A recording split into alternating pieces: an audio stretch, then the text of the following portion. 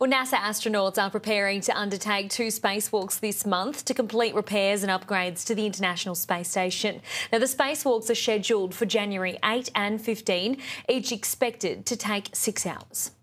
The first spacewalks of the new year are taking place this month. The walks are also called extravehicular activity, or EVA, where astronauts perform tasks outside the International Space Station. The station's design requires humans living on board to maintain, operate, and upgrade it. So these commercial crew missions that come up, as we talked about with that, are very important to the mission. 2 astronauts will work on the 2A power channel, prepping the ISS for rollout solar arrays, which hold the solar panels in place. Once installed, the arrays will boost power to the ISS. We continue to celebrate, as we go here, the International Space Station's 25 years of continuous human presence.